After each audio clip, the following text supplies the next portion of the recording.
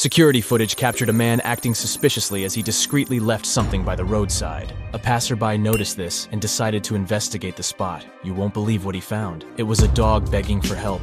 She was taken to the vet immediately as she was critically ill and too weak to even stand and eat. After some time, she was finally ready to have a surgery, and she couldn't take the smile of her face. Her transformation was unbelievable. A week after the operation, she starts to eat by her own. She had her first sunbathing and she got a wheelchair. She's slowly getting better, but most importantly, she was freed from the harsh conditions imposed by her previous owner.